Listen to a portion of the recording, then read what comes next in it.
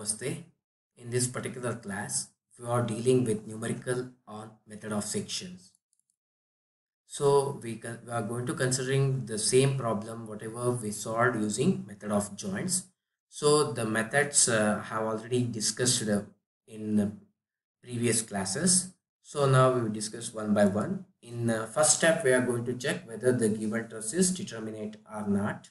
So the given truss is perfect truss. This method we already discussed using m equal to j minus r. We are validating whether the given truss is perfect or not.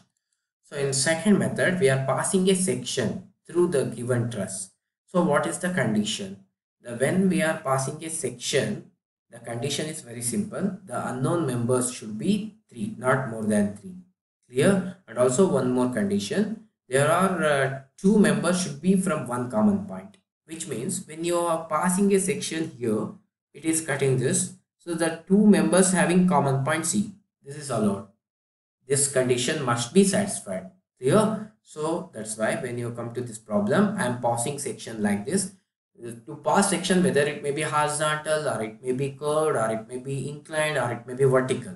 Clear? The thing is, the condition is very simple. The maximum cutting of the member, unknown member, should be allowed only 3. And also 2 members out of 3 members, 2 members having one common point. It must have one common point. In this problem, C is common point for CA and CB. Hence, it is fine. Clear? So, this condition must be satisfied when you are following method of section. Clear? The first thing is the maximum member, unknown member should be allowed 3. And also, out of 3 members, 2 members should be having one common point. 2 members should be having one common point. Clear? So, I am cutting this particular truss into 2 parts. Next thing, I am considering only one part, only one section. Here I am removing this section. I am considering only this section. And also when you are cutting the unknown members should be assumed as tensile force. Clear? See, here also I have assumed tensile. Here also I have assumed tensile. Here also I have assumed tensile. So this is FCA, this is FCB, and this is FDB. Clear? So these are the unknown forces we are going to determine using method of section. See, be careful when you are in your examination. What they will ask? They will ask when you come to method of section question. They will ask particular member forces. Don't worry. They will ask like compute the member forces in CA, CB, DB. But in case of method of joints, they will ask to compute all member forces. Clear? So here I am asking to determine CA, CB, DB. Okay. You just cut into section, consider one particular section and assume unknown members as tensile forces. Clear? So, and this angle, compute this angle using the triangle I have already explained in method of joints. Consider this triangle. Apply this is theta, tan theta, opposite by adjacent 3 by 4. Theta equal tan inverse 3 by 4. We are getting 36.87. And resolve. Always inclination angle is cos theta. Therefore, it will become FCB cos 36.87 and the remaining one FCB sin 36.87. This is the free body diagram. For this free body diagram, apply equations of equilibrium in next step. So because here 3 unknown member forces are there, apply 3 equations of statics. Sigma fx equals 0, sigma fy equals 0 and sigma moment at any point, consider any point which is equal to 0. Clear? So next apply sigma fy equals 0. When you are applying sigma fy equals 0, take upward forces as positive and downward forces as negative. So it will become plus. For whole structure, don't consider joint because this is method of section. When you are doing method of section, consider the entire section. Clear? So plus FCA plus FCB sin 36.87 plus FDB plus 5 minus 10 minus 20 equals 0. So you are getting this equation. Clear? You are getting this equation A. Take this simultaneous equation as A. Next, apply sigma fx equals 0. For this, all right side forces considered as positive and left side forces considered as negative. Apply the conditions here. So plus FCB cos 36.87 plus 10. Only two horizontal forces. which is equal to 0, you're getting FCB. Substitute FCB here. Okay. And also here you are having two unknown forces. If you substitute FCB also, here there are two unknown forces. Hence, what we have to do, apply one more equations of statics to this particular equation. I am considering moment at C equals 0. Consider moment at C equals 0 or consider moment at D equals 0. Both will give answers. So if you take moment at C equals 0, these two forces will become 0. All this junction, whatever the junction forces passing, all are 0 because those forces are not having any perpendicular distance. But this FDB is rotating in anti-clockwise direction, minus FDB into 4, minus 5 into 4 and plus 20 into 2. Okay, only this is the condition. You just apply here. Here you are getting FDB, that is minus 5 kilonewton compressive. Substitute this FDB and FCB in equation 1, you are getting FCA. Okay, you just see whether check whether the answer obtained in method of joints. I have written all the nature of forces, whatever we obtained in method of joint. The same slide I have written here. You just check the answer. Here FDB minus 5. Here also is just the compressive 5. Clear? Similarly, you just see FCA 27. Here also 27 tensile. Clear? So whatever is the method, whether it is method of joints or method of section, you have to get the same answers. Clear? The conditions are different. In joints, you are going to consider each joint, but in section, you are cutting it into two particular parts, and you are considering one section.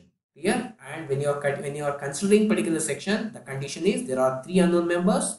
Out of 3 unknown members, 2 unknown members must pass through one single common point. That is very important thing. Okay, this is just representation. I already explained how to represent in a previous tutorial. Now we move on to the second problem. Here also I consider the same point. The step 1, I'm checking whether this is a determinate or not. So we got it's a perfect truss, no problem. Next, determination of external support reaction. This is whether it is method of joints or method of section. This step is same.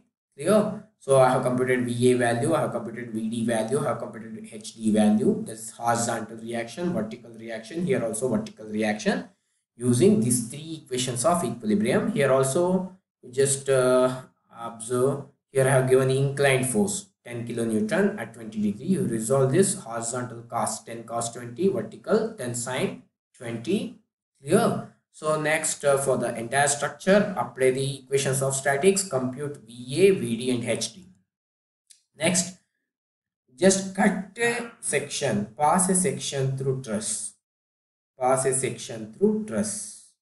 Clear?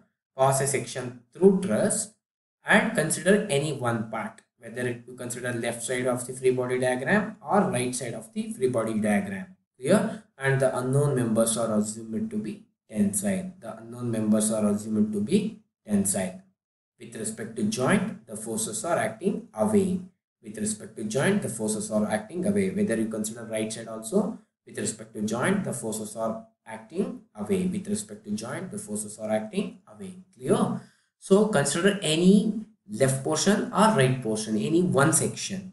Clear? And also the one more condition is out of 3 unknown forces, 2 member forces should be having one common point.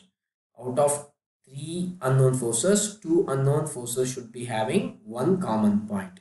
Okay, see, I have considered left part, and this is tensile FBC, tensile FFC, tensile FFE, and this theta is computed using tan inverse 3 by 4. We are getting 36.86. We just resolve this. Clear?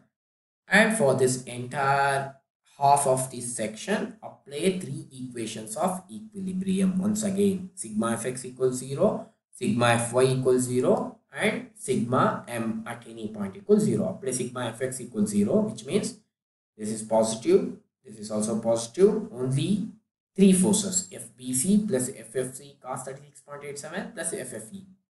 C equals 0. Take this as equation 1. Next, apply sigma Fy equals 0. All upward forces are positive and all downward forces are negative. Minus 20 plus 20.16 plus FFC sin 36.87. Only these 3 forces are there. Compute FFC. Clear? Next, you take another equilibrium condition, that is sigma MA equals 0. If you take sigma MA equals 0 at this point, this is 0 because acting in same line. Clear? 20 into 2 clockwise. Next, this is 0 because parallel. And minus FFC, that is sin 36.87 into 2. Next, this FBC into 3. Only these forces. Clear? Clockwise, anti-clockwise, clockwise. So finally compute FBC value. Substitute this FBC as well as FFC in equation 1. You are getting FFE value. So these are the values I have got from method of section. You just have retained whatever the method of joints tabulations of nature of forces.